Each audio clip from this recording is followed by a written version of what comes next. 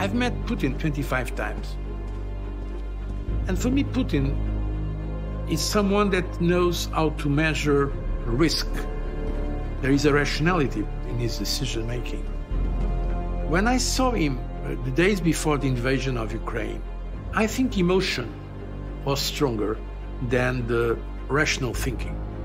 Now he's expressing a very, very deep frustration and resentment against the West, but not only against the West, against the past, against history. Vladimir Putin has rocked the foundations of European security. Кто бы ни пытался помешать нам, а тем более создать угрозы для нашей, то ответ России будет незамедлительным и приведет вас к таким последствиям, с которыми вы в своей истории еще никогда не сталкивались. This is the story of Putin's path to war, how and why he wrong-footed the West through a decade of clashes. Putin said, I can get away with it. The Americans won't do anything. Told by the leaders who've locked horns with him. Я сказав президенту Путіну тоді, що це неможлива ситуація. І на цьому пункті я вже бачу пастку. Le mensonge fait partie de la diplomatie de Vladimir Putin. We should have stood up to him then. That is the truth. And what is happening now in Ukraine is the turning point. As you well know, Ukraine has always been, a huge thing for Russia, but the idea of an invasion just wasn't in the discussion at that time. And actually what happened is, as the months were going on, we started the research. First of all, we thought, okay, this is timely. Joe has a much better instinct for what is going to be newsworthy than we do, evidently. But secondly, that it was getting increasingly difficult because, we were having meetings with people and they'd just say, well, things with Russia are looking a little bit dicey. Maybe now's not the perfect time to have this conversation. So it got much, much more difficult as the months went by. And then by the end of the year, we were in this quite odd situation where we knew we had the right series for the right time, but we also knew there's something really big around the corner and it's going to be incredibly difficult to make it. So Tim, but by dicey, presumably you mean all the internal political developments in Russia, such as Navalny being arrested? Navalny being arrested, but I think more so for us because we weren't. Do you mean in terms of working in Russia? I mean, the thing is, it's just our access to in Russia was always going to be really limited. We thought, we'd have a go. So Norma and I had sort of maintained a relationships, maybe too strong a word. We could get it. We had a way of getting in touch with Dmitry Peskov, who is Putin's spokesperson, the kind of gatekeeper to the Kremlin in terms of the media. And so we knew we could write to him and try and have a discussion with him. But we didn't have any great hope that we'd get much further than basically a pretty flat no. But what was actually becoming much more difficult through the summer into the autumn, and then particularly late 2021, was that even the people in the West, even the kind of British, American, European politicians who we thought, right, we've got a much better chance with them, even they were starting to get quite cold feet about talking about this because no one knew what was going to happen. And the one thing that people tend to like to talk about in these things, they like to talk about stories where they know the outcome, because otherwise, they can be shown up to be wrong. Okay, so then it happened. Before we discuss your next steps, let's have a look at the next clip from the first episode, I think. Poutine ne voulait pas serrer la main devant tout le monde à Poroshenko. Il a préféré aller dans une pièce où il serait certes face à face, mais pas devant l'ensemble de l'opinion internationale.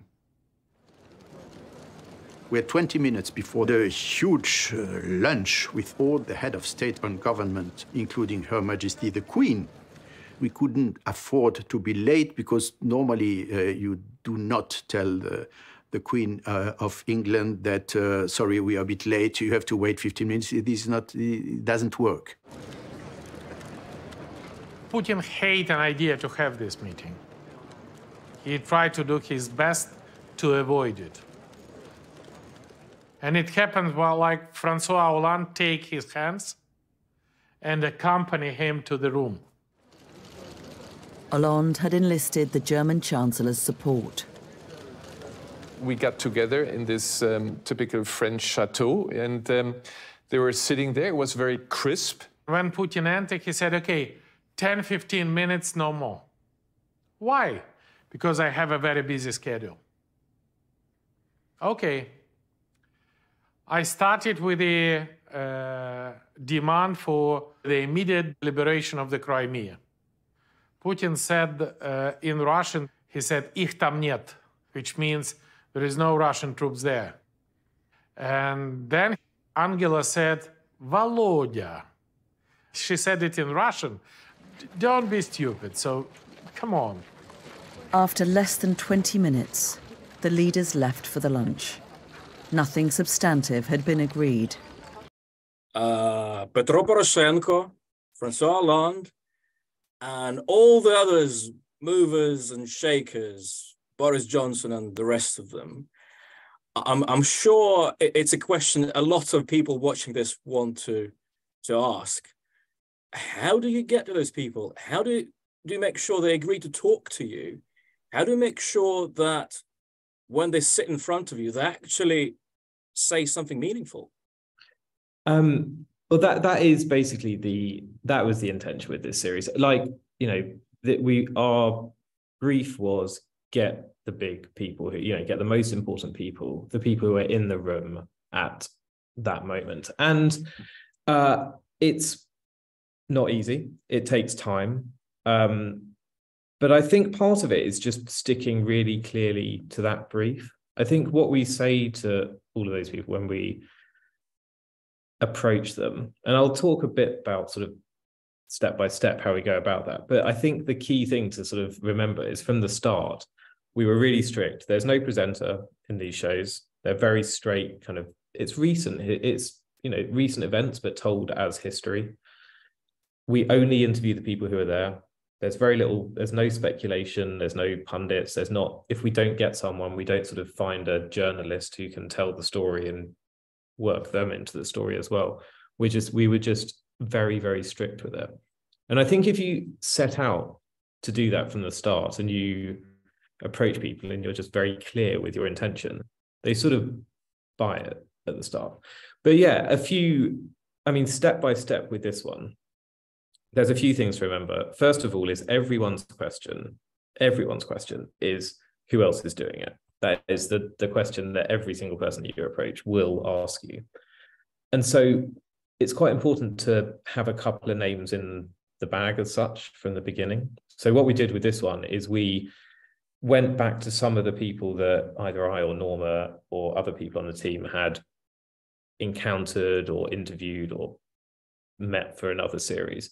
Francois Hollande is a good example of that. He had been in a series that we did about various crises in the European Union. He'd also been in a series I made about Donald Trump's foreign policy.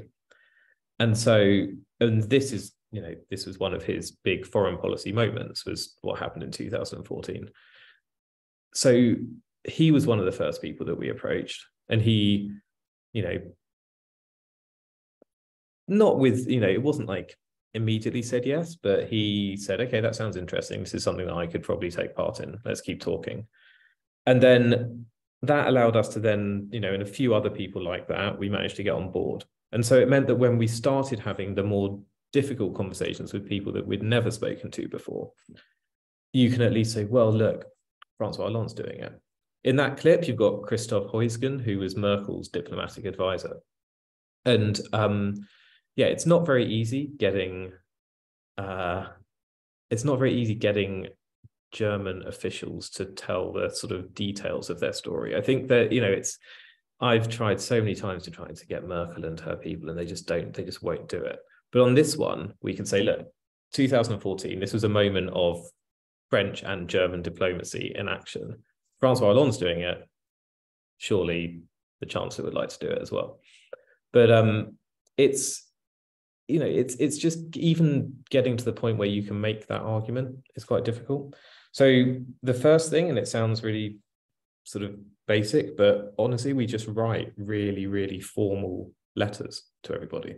And I think that's, there's in a lot of television in particular, it's a lot of getting on the phone and chasing people and building up relationships that way. But I think when it does come to certain very senior people, actually a very formal letter with a very formal bid that their researcher, assistant, whoever it is, can put on their desk and say, yeah, actually, I got this through today. These people look serious. They look like they know what they're doing, is pretty important.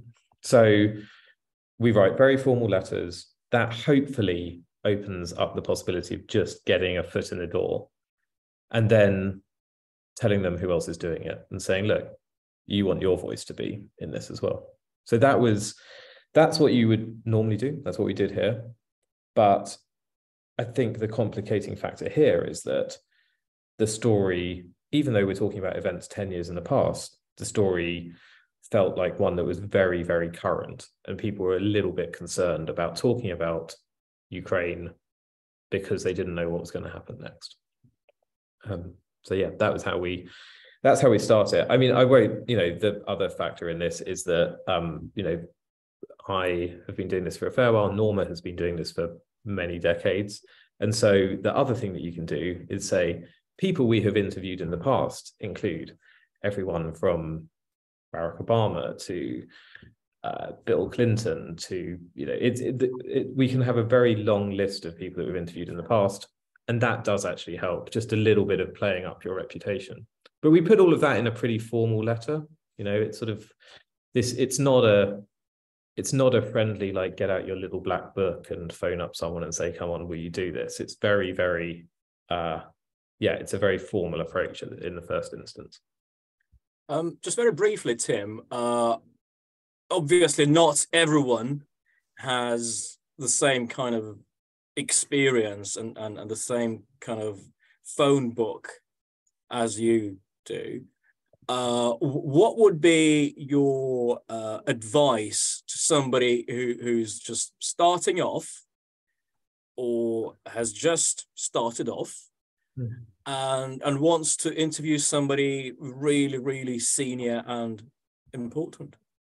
It's a really good question. I was thinking about that ahead of today, actually. And I think it's just don't downplay how serious your endeavor is. I think, actually do your research really thoroughly. So one thing is look at what they've said in the past, what they like talking about is a really important thing to maybe include in that bid. The interview that you eventually conduct will cover all sorts of things, but just with this one, we knew that Francois Hollande, for example, is very proud of his achievements at the Minsk talks, and he writes about them in his book. And we read the relevant chapter in his book, and in the letter mentioned, we would like to interview about, for example, XYZ that you did, that happened at Minsk. And appealing to those things that people would like to talk about is really important.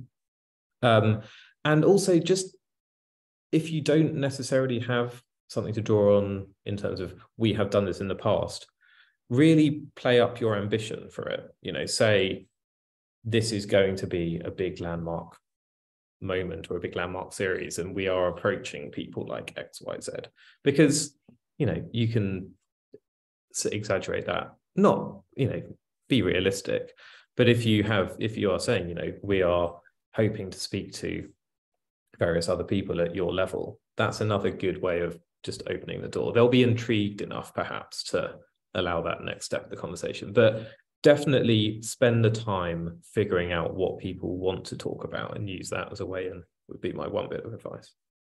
Okay, thanks for that. Before moving on, let's watch our next clip. I get back from Kyiv, and the following day, I got Putin on the blower again. And this is a very long call and a most extraordinary call. he was being very, very familiar. I said to him, look, if you do this, it will be an utter catastrophe. It will mean a massive package of Western sanctions. It will mean we continue to intensify our support for Ukraine, and it will mean more NATO, not less NATO, on your borders. And he said, Boris, you say that Ukraine is not going to join NATO anytime soon. He said it in English, anytime soon. What is anytime soon? And I said, well, it's not going to join NATO for the foreseeable future. You know that perfectly well. Fundamentally, it wasn't about, he threatened me at one point and said, Boris, I don't want to hurt you, but with a missile, it would only take a minute or something like that, jolly. But I think from the very relaxed tone that he was taking, the sort of air of detachment that he seemed to have, he was just playing along with my attempts to get him to negotiate. Wow. So that was one of your bombshells, wasn't it? Putin threatening Boris. So you've got your interviewees. What next? How do you prepare? How do you make sure it's not just them going through the motions? How do you make sure that they say something like this, something that will be news in itself? Because that statement, the Kremlin was forced to react to what Boris said. How do you achieve all this? Yeah, that was that made an unusual splash for these series. I mean, it's because they really do feel quite often like history series. We don't always get that big bombshell that makes it into the press. And actually the sort of what makes them feel a bit different is not so much people saying things that no one's ever heard before. It's just them saying it on camera. This one was a bit different. But I think in general, the way that you get people to engage with these interviews in a very different way is to conduct them in a slightly different way to a news interview. They're really meticulously prepared, and also prepared in advance with the office of the person that we're interviewing. So with the Boris Johnson interview, for example, we again I think we got his interview read, he was actually, he was Prime Minister when we started the series, and then he suddenly wasn't. And that allowed us the opportunity to get the interview. But with him, we would send, we trawled through every interview he'd given on Ukraine. It was quite late on, so we'd already interviewed several other people, and we could sort of put to him, look, this is what this person said. But we sent a pretty detailed, and this is what we tried to do ahead of every interview for the series, is send a pretty detailed kind of briefing document to them saying, look, here's something that you said, we'd like you to say something similar to that. Here's something that somebody else has said in a filmed interview, we'd like to hear your side of the story for that. And it's less of a kind of right of reply accusatory thing. It's simply, this is somebody's memory of this. Does it prick your memory? Do you remember this meeting? So some of them, they had an idea of what you were going to ask them. They had a really good idea. And I think it's actually, and it's that allows these interviews to feel a bit different. I mean, you've seen series, our questions aren't in it. There's no presenter. And actually what you're trying to do with the interview is less get them to respond to your questions and more just sit there and tell a story. So what we want them to do is the briefing document that we'd send them would be something like, at this date at this place, this meeting happened. Can you tell us about your memories? And then we'd just have a few quotes underneath that of things that people had said in the past. And then when we're actually sat in the chair, that's very much what the question would be. I was doing that Boris Johnson interview, and I've never interviewed him before, and I had no idea what he'd be like. And I actually didn't, he doesn't have a reputation for preparing very thoroughly for things. And so I thought he'd never have looked at this document we'd sent him. But in fact, he obviously had, and had obviously thought through like that revelation about the missile. My sense is that it was something that he wanted to say ahead of the interview, and he was prepared to say it and had chosen this interview as the moment he was going to declare that this happened. So we'd sent him, what we did know is we knew that that phone call happened, and we'd read a shorter report of roughly what had been said on the phone call. So that was in the briefing document. And then the question in the interview would literally be me saying, so a few days later, you speak to Putin, tell us about that call. And then, you know, that's it. And you just want him to take it over, because we have the edit to cut it down. We have other interviews to make it work with. We know that, you know, if he gives us a 8-minute long answer, it's not such a problem in the way that it is in a news interview. So just giving people as much sort of advanced information as possible without, you know, you don't want to say this is literally how it breaks down. We wouldn't ever tell someone what happened, what anybody else had told us off the record.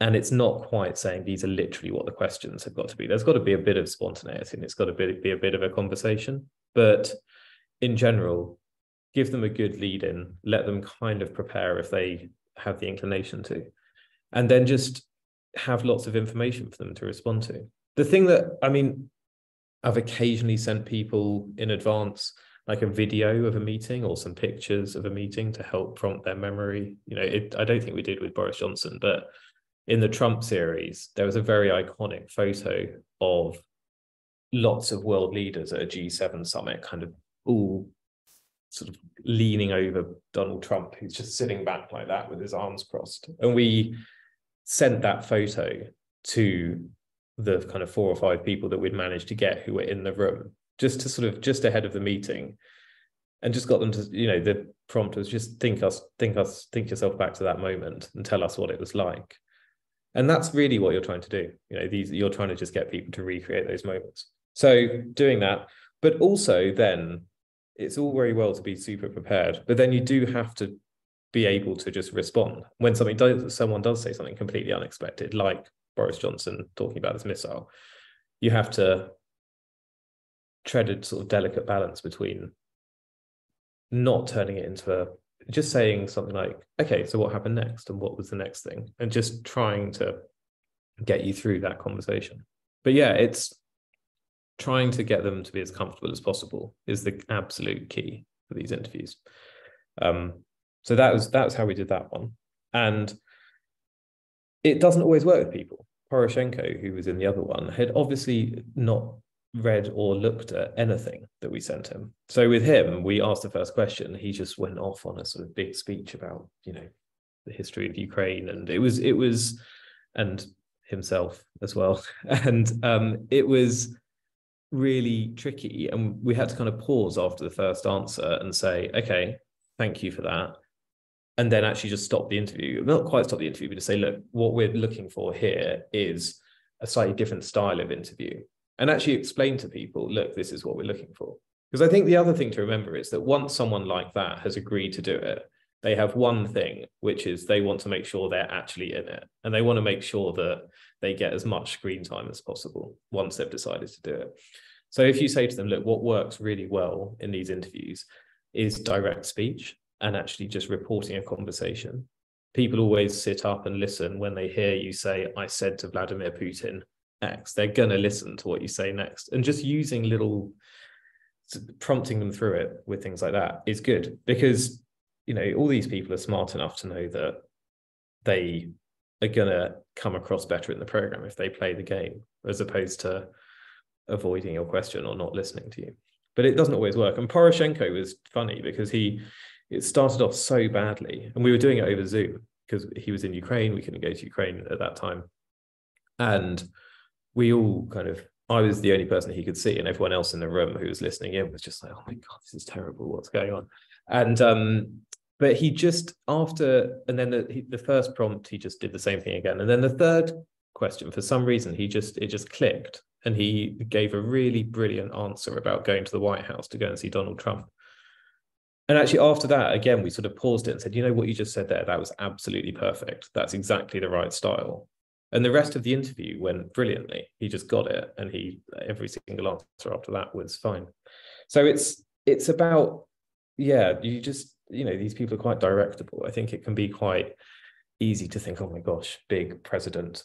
But all they want to do is come across well. So if you tell them how to do that, it helps. Yeah, I was going to ask you, Tim, what's your recipe for not being intimidated by the high and mighty of this world? It's a good question. I was terrified the first time I did a TV interview. I remember it was an interview for a documentary like this, because the one thing that you don't always have with these people is a lot of time. That is actually what's difficult, is figuring out, for all of the fact that you want to let them give a nice long storytelling answer, you've only got, say, half an hour, 40 minutes with someone, you've got 20 questions, and you're just not going to get through everything. So it's a bit of a balance. And I was terrified the first time I sat down and interviewed. It's the first interview I did, at least for one of these big history series, was the British ambassador to Iraq. And it was, it's kind of, I think I was, it's just that maybe I was an AP at that point in time. I was quite junior in the production. And what I kept doing in that interview is I kept looking at my questions, and I just kept kind of checking things off, and I kept doing that. And I think that was my way of sort of not quite engaging with it. But actually, my thing is just look at them and actually just listen as much as you can. You've already done all the prep. They've got the questions, you've got the questions. You kind of know how this is, they've agreed to do it by this point. They just want to come across as well as possible. And look at them, and that means that when they say something good, you know when to smile, or you know when to nod, or you know when something's really good, and just keep that focus. That was my thing. The other thing is run through it beforehand, but not too much, so that you're not absolutely terrified about, you're not trying to remember a script too much. So we have, that document that we may have sent them with loads of detail in it. And normally for a big interview, I'll probably run through it with the team just beforehand. And I'll say, okay, well, what I'm planning on asking here is this, or the answer we really want to get is that.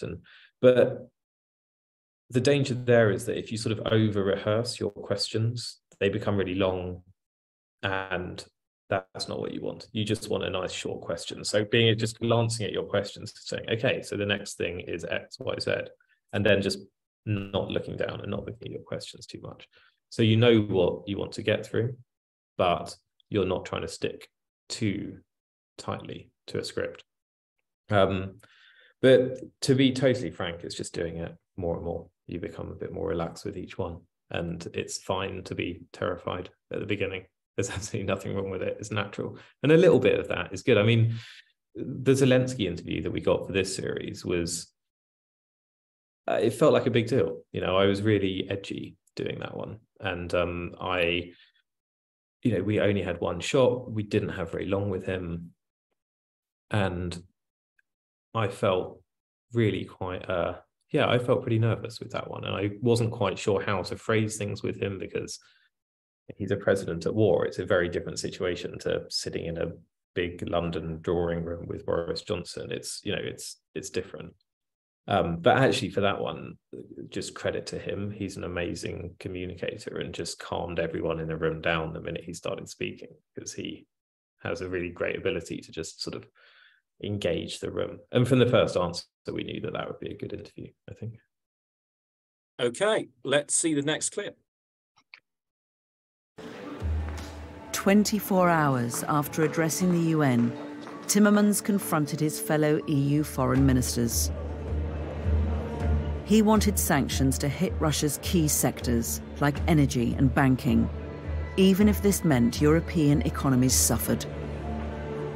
I said, if we don't react now, the Russians will interpret this as sort of a carte blanche to do even more. Straight away, it was clear that there were two extremes in the room, that on the one hand, the Poles, the Baltic states, as usual, taking a very, very tough line on Russia. At the other end of the scale, some of the southern Europeans being much more reluctant to move forward. I said, well, surely you don't want to be the one to prevent our unity from being clear How are you going to explain to your media that you don't want us to impose sanctions? Most countries didn't and probably still don't feel threatened by Russia. When a Lithuanian or even a Pole says something about Russia, they are skeptical. But when a really cool, rational Dutchman says it, it has a greater effect on the Western Europeans. There were member states who, I think at that time, were feeling we'd done enough, or maybe it was time to relax our position. Nobody suggested that, having listened to France.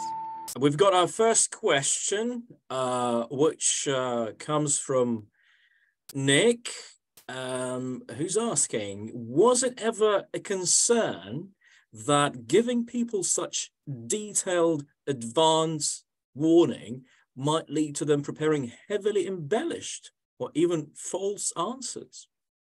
Yeah, that is a really good question, and we do have to be quite careful in that. That is where I find you just have to really trust your research, and also where this style of filmmaking, where you are interviewing quite a few people about each event, really is really important. Because one kind of rule that we have is that if someone lies, it's not quite like a Newsnight interview where you would say, hang on, I'm going to pick you up on that and you're lying. Actually, what would happen is if someone has said something that isn't in keeping with what we think happened in terms of our research, what all of the other interviews have told us, what everybody else that we've, all people that we've spoken to off the record have told us, we just wouldn't use it. And that's where that's the way that we deal with people who either deliberately or sort of, just either deliberately lie or just get something wrong.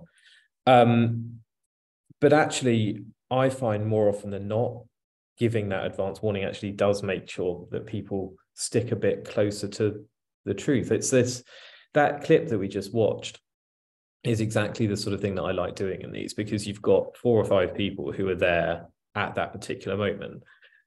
And there's this thing of, someone might, if 2 people are describing a meeting, someone might say, well, I walked into the room and I gave a long and eloquent speech, and the entire room was they were hanging off my every word. And you'd speak to somebody else there who says, oh God, he walked in and he just went on and on and on, and we all had to sit there and wait.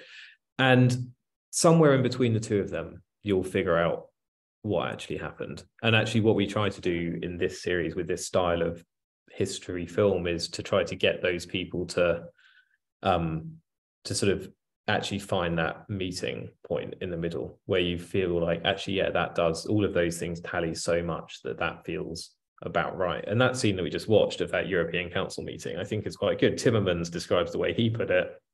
Not everyone listened in exactly the same way, but what everyone does agree on is they kind of got there in the end. It becomes a bit more difficult and it was more challenging with this one, where you have the conversations with Russians, with Putin or with other Russians, because we simply weren't always able to do what we did pretty much everywhere else and speak to the other side of the conversation. But with that Boris Johnson clip, for example, we thought, well, look, we have no reason to think he's lying. We did check it with him.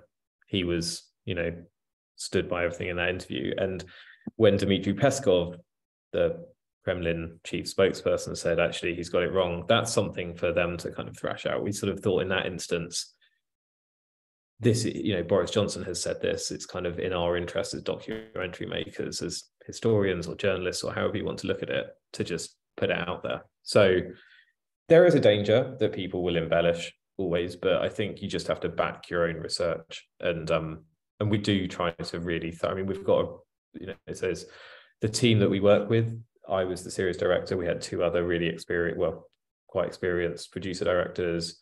We had a researcher, we had a Ukrainian researcher. We had lots of people who would sort of really, really thoroughly fact check everything. And if something that someone said just didn't fit, we would probably not put it in. But there's someone who is really important and who's not in your film, Vladimir Vladimirovich Putin. Did you even try approach him? How do you go about answering this really important question of what's going on inside his head? With difficulty, but it was absolutely a guiding principle the whole way through. Somehow to get a sense of what was driving him. I mean, one thing actually I failed to talk about at the beginning is that what we realized when the invasion happened, and we were just on the brink of filming, is that the series we were making was not a film about how the West deals with Putin so much as a film about how did we get here. That was what it was. And obviously the big question there is, so what made Putin do this? And that's something that we are, historians will discuss for many years and journalists will are still debating. But what we thought we can do is we've got this unique-ish ability to speak to all of these people who have actually encountered him. And it's why we chose that clip of Barroso as the very first thing you hear in the very first program is someone saying, I've spoken to Putin dozens of times, because that is really what we could do in this series. We could hear from the people who have looked Putin in the eye and said, and get a sense of him through that. It's not ideal. We would far rather have interviewed Putin himself, but when it became clear that that wasn't going to happen, we just had to rely on what he'd said to other people, and by piecing enough of that together, try to get a sense of it. We managed to get one Russian official for this, Andrei Kelin, who's the ambassador in London, who was very much, it wasn't getting inside Putin's head so much as getting the kind of official Russian position on some of this stuff across. It was an interesting and quite illuminating interview.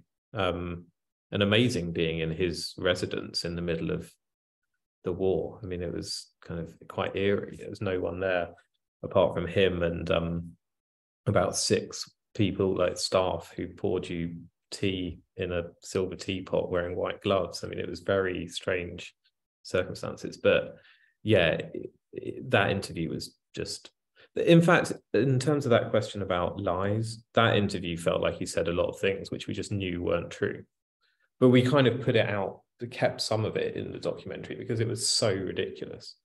Talking about the Salisbury poisonings, for example, he said things like, well, it was nothing to do with us. And obviously there was this quite terrifying moment where he said, if we really wanted to hurt someone, we could just make them disappear. And he sort of waved his hand like that. And, you're sitting 6 feet from this person, and it felt quite terrifying. But that's that is an untruth, a lie, a distortion of the truth, whatever it is. But it just felt so outrageous that it made the cut. That was... So we only had one Russian official and then a lot of people who'd been in a room with Putin. And that's what we tried to use. Okay, let's see the next clip. A month later, when Putin arrived in the UK for a G8 summit, the mood was shifting.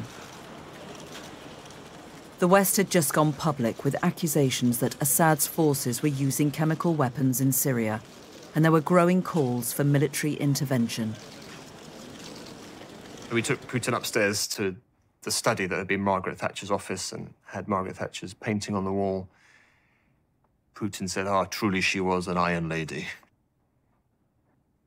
And then in this very confined space, that room's small and we're all sort of knee to knee, huddled around having this meeting, they got down to business. Cameron said, if chemical weapons are used in Syria and we have evidence they're beginning to be used, the world cannot stand by. And Putin said, what is this evidence? It's worthless. We haven't forgotten Iraq. We haven't forgotten Colin Powell at the UN. And then there was a moment where, to me, in the room, Putin just seemed to lose patience with all of this. And I had a notebook in my pocket in that meeting to record what was said. This is actually the notebook that I noted it down, and in the margin, in a very quiet voice. And Putin said, I know you're a great country with a great history, and you all think I'm not democratic like you. I won't argue with you. I'm an ex-KGB man. I'm wicked and scary with claws and teeth, and you're all so well-bred and so well-educated. But you remember Abu Ghraib, David? Did you see those pictures? It was medieval what happened there. To get what you want in Syria, it'll have to be the same again. You've interviewed your movers and shakers, your high and mighty.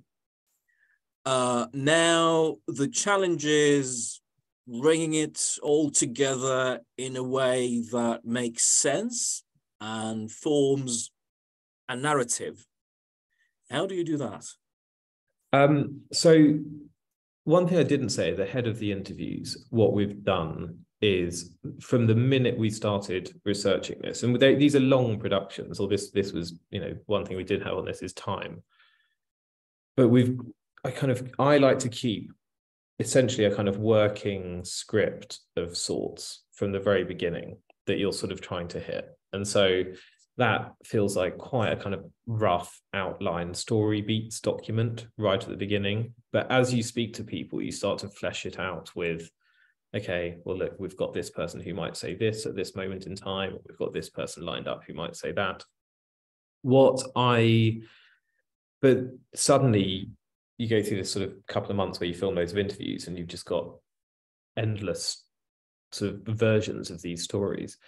The thing that we try to do, though, is to keep that story structure pretty tight from the start. So we knew exactly with the first episode, certainly, the main arc that we wanted to hit, and the interviews are structured accordingly. The next thing that we try to do is make sure that when we actually conduct those interviews, that they're working with interviews that we've already shot. So again, if we know that Franz Timmermans has described one meeting, we'll try to make sure that everyone else that we're speaking to either fills in the blanks from of things that he hasn't spoken about, or we will just make sure that they kind of cut together quite nicely in the end. But I think the first rough cut of this was something like 2.5 hours long. I mean, it was a beast, and you just try to whittle down those stories that people tell in the edit. The difficulty always comes when someone says that really unexpected gem in an interview, and you think, oh, okay, right, now we've got to, you have to put it in, but you've got to slightly rejig the structure. But we kind of deal with that. The other big aspect of these films is the archive footage, which is really, really key to making you actually feel that you're there. So again, with that working script that we've had from the start, there'll be little notes of kind of these are the key moments where we know there are really good pictures, and we'll try to build the archive into it from the start. So one of the early scenes in the series, the first big scene, in fact, is there was a summit in Vilnius in late 2013, which kind of set things in motion for the Maidan revolution. And there's this extraordinary video that the hosts took, where they kind of go around a drinks reception, and all of the leaders are talking about this bombshell that the then Ukrainian president Yanukovych had dropped at the summit. And we knew that would be a really good spine for that scene. So all of the interviews that we asked them about things to do with this video, so that we knew that we'd be able to work them together in the edit. But I think at the end of the day, you've just got to keep remembering that you need to be able to tell this as a story. And you can, there's only so much detail that people can keep. So can sort of take on before you need to get back to, okay, and what happens next? We did try to keep it very tightly chronological. These are complicated enough subjects as it is.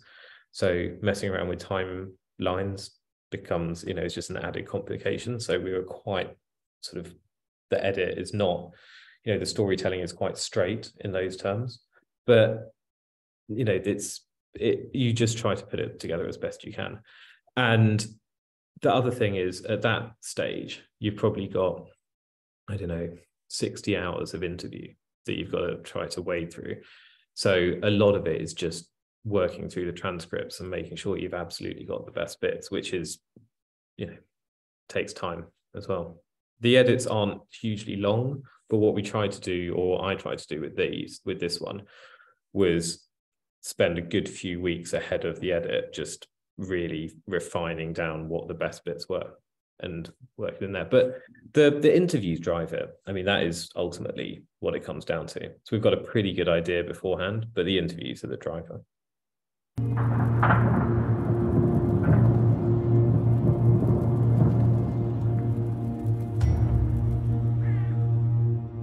Прокинулись вночі з дружиною і з сім'єю, з дітьми. Я сказав дружині, будьте готові до того, просто ти повинна сказати дітям, що у нас почалась війна.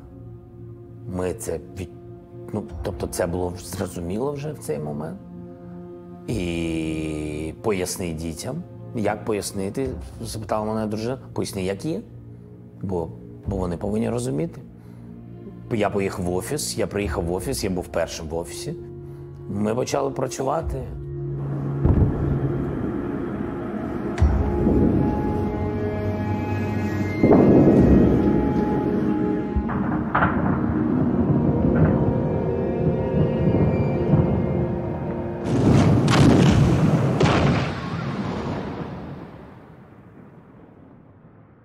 And we've got a question about a very closely related subject. And by the way, now is the time to ask your questions if you want us to answer them before we wrap up. So the question comes from Alex, who asks, how do you approach structuring the episode and how reactive is that to what you get from the interviews? Yeah, it's so, as I was saying, we have a pretty good outline from the start. You know, first of all, you read all the books that you can, read all the articles, get a pretty good sense of the story, and sort of have an outline which would be in the initial proposals that you might talk to the BBC about. But every time you meet someone, whether it's for a quick off the record discussion or a filmed interview, you update it and you try to sort of work the most interesting bits from that meeting into that structure. And I think it's just a constant refining is what you're doing along the way. So every time you shoot an interview, you think, oh yeah, that will be a really good one. And someone might mention something in an interview that you hadn't quite thought about, or describe it in a different way. So they might describe the fact that it was a rainy evening when they were on their way to this meeting. And so then I'd get in touch with the archive producer and say, actually, have you got some exteriors of that particular event where it was raining? And you just constantly sort of bit by bit refining it. But if you're not reactive, I think there is a real danger that you can sort of approach this like a sort of quite scripted, authored documentary where you're just looking to get interviews to fit your thesis. And you have to totally reverse that thinking. And if someone says something really interesting, run with it and go with it. Okay, my final question. What are you working on now? So this was it was successful. You know, these series sometimes do well in terms of viewing figures, sometimes they do well in terms of reviews. This one got good reviews, good news coverage, and pretty good viewing figures as well. So almost immediately the BBC said, we need to know what happens next. So I am currently making another 2 parts of, it might be parts 4 and 5 of this series. It might be a new 2-parter. We haven't quite worked that one out, but it is what happened. It's the first year of the war. Well, the first year of the full-scale war, the year after the invasion. And it's an interesting one for me because we're doing it at greater pace than last time because we want to get it out sooner rather than later. But also it's interesting building on the previous series, you know, unlike last time where we are starting from totally afresh. This time we're going back to quite a few of the people that we spoke to. So we're interviewing Zelensky again. We will interview Boris Johnson again, Ben Wallace, various other people. So hopefully it will tell the story of that first year in order to get a sense of just how the war has changed the world. That's the idea. But it's all the same. It's even though we're doing this one in nearly half the time, it's all those same principles apply. So we're right now writing dozens of letters. Our AP is actually next door with a really long list of people to write to, and they're just going through doing the kind of formal letters that I was talking about. Hopefully in the next month, we'll meet as many of those people as possible off the record. And then June, July, we'll start sitting down and doing those interviews. But all of it's exactly the same. It doesn't matter if you've just come off the back of a really successful series, you still have to start that letter with a kind of, we're doing a really big, important history and you should be part of it. And that's the initial pitch. And we've got a question from Catherine, who asks, can you give us an idea of how much time you spend on each phase of the documentary, e.g. original research, interviewing, pre-edit, finding your key bits, editing, and any other phases I might not know about? That's good. Good question. It was, so we started full production sort of summer 2021. So it's about a year and a half, the total production. And it ramped up a little bit. We brought some more people onto the team about 6 months in. But that first 6 months, we didn't touch a camera. That was purely research. There was no filming. And I think it was actually February that we were due to start filming. And then because of the invasion, we decided actually we just need to take a step back for a few weeks. So it's probably 8 months of nothing to do with filming, just researching and refining the sort of pre-filming script. Then about 3 months was our shooting window. You know, it's not like a sort of, we don't get on the road and go and shoot things day after day. A lot of the people we're approaching are quite hard to pin down for a particular time. So you just got to have quite a wide shooting window, do what you can within that. And then during that shooting window, we're doing a lot of pre-edit scripting. As each interview comes in, we're getting those scripts ready for the edit. And then the edits were 11 weeks, I think, each of the edits. So with about a 3 or 4 week stagger in between them. So the first one starts, the second one starts a few weeks later, the third one starts a bit after that. So it was a good chunk of time we spent on it, and each of those phases is quite generous. But the one thing I would say is they're not very strict. So we were still filming loads of the interviews well into the edits. There wasn't a moment where the filming window shut and then it was the edit, because there are still lots of people that we want to get, you know, it's not, again, you sort of, Zelensky, for example, yeah, I think it was it October or maybe even November when we got him, and we were finished filming in December. So really late on, and had to respond to that. A few of the other very big interviews came in very late. Yeah, it was, so a very, very large amount of time at the beginning when you're just researching it, a shorter filming window, and then everyone always wants more time in the edits, but yeah, a reasonable, but you know, a reasonably generous edit. What you do, is it history or journalism? Interestingly, we say, I've used history quite a lot in this talk, I realized, and yeah, we always say history in our letters, and I think that helps with the access a bit. But I also think it's interesting because I think having that slight distinction helps the style as well, because one thing that we thought about when the invasion started was, oh gosh, this is a story about what's happening now. How are we going to deal with that in the style where you're asking people to tell you about what happened, i.e. what happened in the past? So we decided pretty early on that our last scene was going to be the night of the invasion. We wouldn't go beyond that point. And similarly with this story that we're doing, what I'm doing right now, we've decided that we're just going to tell the story of the first year, so that you don't get into that, what's happening now, and let alone what might happen in the future. And I think they become history series, but they are history series that require an awful lot of journalism to get them right. So I don't know, somewhere in between. But if I was offering, I hadn't thought about it, but a good bit of advice is pitch them as this is securing your place in history, not talk to me, I'm a scary journalist. What a note to end this on. Tim, thank you very much for talking to us. I found it fascinating. And good luck in your new endeavors. Thank you very much. Thanks for having me, and thanks everyone for coming along. Thank you.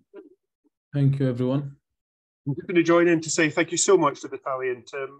I really hope you all enjoyed it. It was a fantastic conversation. Apologies for the technical glitches, entirely my fault. But thank you to Tim and Vitaly for behaving as though everything was going beautifully smoothly. Thanks for joining us, everyone, and really appreciate your time this evening. Bye-bye now. Thank you. Goodbye.